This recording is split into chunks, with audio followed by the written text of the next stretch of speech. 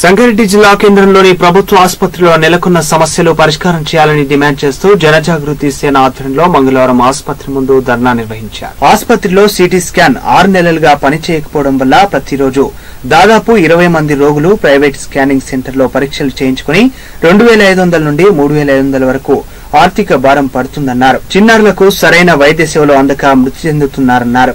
ఆసుపత్రిలో ఓపీ సేవలు ఉదయం 9 గంటల నుండి మధ్యాహ్నం 2 గంటల వరకు, సాయంత్రం 4 గంటల నుంచి 6 గంటల వరకు ఓపీ సేవలు అందడం లేదని అన్నారు.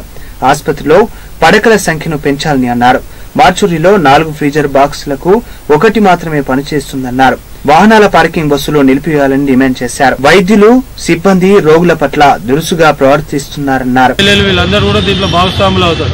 జిల్లా ఆసుపత్రులకు సంబంధించి ఏనాడు జిల్లా ఆసుపత్రిలో ఎట్లాంటి ట్రీట్మెంట్ నడుతుంది ఏంది అన్న దాని మీద ఒక్కరోజు కూడా సమీక్ష సమావేశం జరగలేదు. కాబట్టి జిల్లా కేంద్ర ప్రభుత్వ ఆసుపత్రికి సంబంధించి హాస్పిటల్ డెవలప్మెంట్ కమిటీ సమావేశాన్ని ప్రతి 3 నెలలకు ఒకసారి సమీక్షించి హాస్పిటల్కు అవసరమైన సేవల్ని, హాస్పిటల్ డెవలప్మెంట్కి అవసరమైన చర్యల్ని ప్రభుత్వం తీసుకోవాలని చెప్పి మీ సందర్భంగా ప్రభుత్వాన్ని డిమాండ్ చేస్తున్నాం. దేనికోసం వచ్చిన జ్వరం వచ్చిందని వచ్చిన కయ్యం కుయ్యం తిడుతున్నారు, అంటున్నారు. ఆందోళన మండలి చింతపూట మరి అక్కడ హాస్పిటల్ ఉంది, మంచిగా చూస్తారని కిటికి వచ్చారు సార్. దీంట్లో చూస్తారేమని కూడా అదే పరిస్థితి.